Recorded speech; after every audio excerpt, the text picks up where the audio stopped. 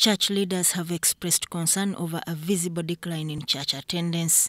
Father Ngole of St. Kizito Parish, Nawoi in Mororto, attributes culture as the main challenge to evangelization. Actually, strong Christians.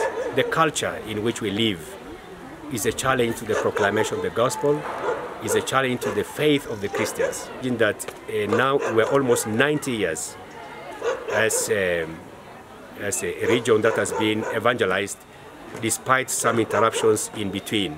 But we count 90 years from 1933 when the first missionaries came to Karamoja. And naturally, anybody would have thought that the faith should have gone a bit stronger and even further. People should have been evangelized.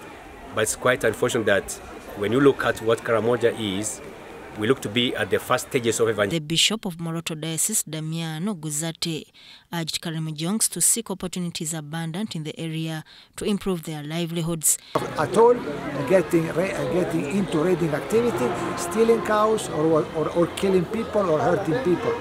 But leaving all these things and really embrace alternative ways of economy in Karamoja. Bishop Damiano Guzate was confirming over 700 Christians at St. Kizito Parish, Nawoi in Mororto Catholic Diocese. The celebration of confirmation after 2 years. Confirmation is a stage in the formation, in the initiation to Christian life, and it is the sacrament that makes Christians adult. They become responsible for their faith, they get committed into following Jesus Christ.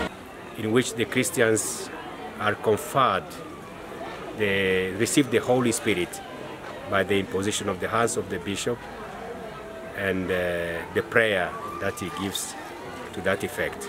The Bishop of Mororto Diocese, Damiano Guzate, led the ceremony where 716 Christians received the sacrament of confirmation.